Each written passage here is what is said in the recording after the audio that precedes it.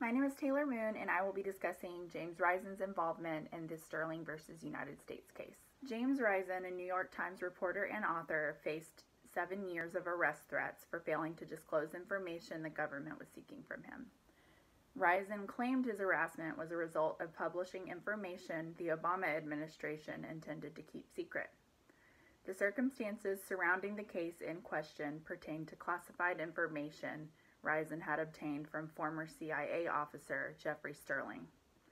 Sterling was indicted under the Espionage Act of 1917 for leaking the information and sharing it with Risen. Because of this, Risen was subpoenaed to testify in front of a grand jury for his involvement as an eyewitness to the crimes. Risen's response in summary was that he believed the Obama administration had no support for the First Amendment and he would fight for his constitutional rights of freedom of the press. The case began during the process of Risen's publishing of his book called The State of War, The Secret History of the CIA and the Bush Administration, which covers classified information and investigated CIA activities. And one of the major sources who contributed to the book, who included the disclosure of classified information, was Jeffrey Sterling. The bottom line is that freedom of speech, freedom of expression, freedom of press, that is our First Amendment constitutional right. And we do believe that James Risen had that right to report and express the information he obtained. We do agree with the dissent of Supreme Court Judge Roger Gregory when he referred to the government as impinging on the press of free flow of information in our society.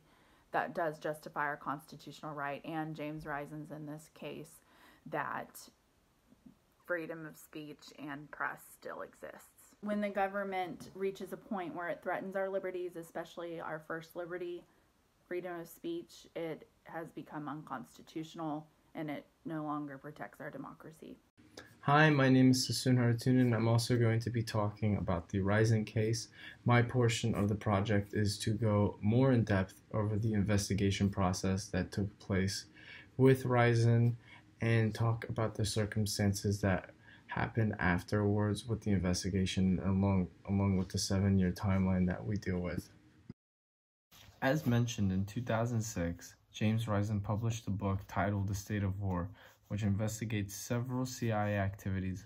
One activity the book covered in particular was the 2000-2001 operation, currently known as Operation Merlin.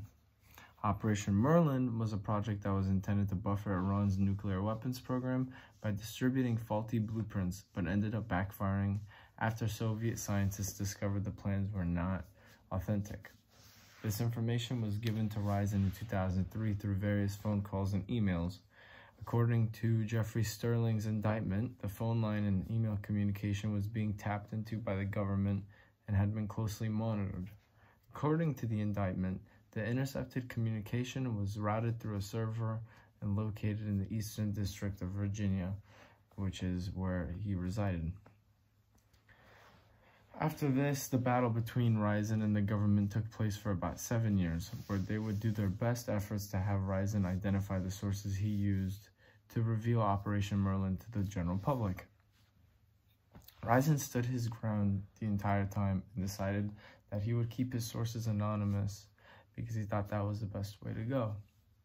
Because of this, both the Bush and Obama administrations subpoenaed Risen into court so he could disclose the sources for the book, in which Risen declined both times to share any information. As a result, Sterling was charged under the Espionage Act due to mishandling national defense information, and Risen was eventually excused and was found, in a sense, innocent.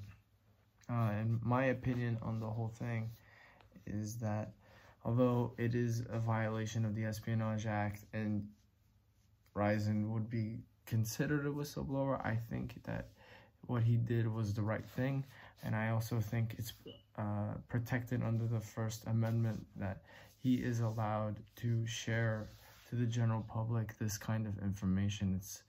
It's not any kind of information that damages the government.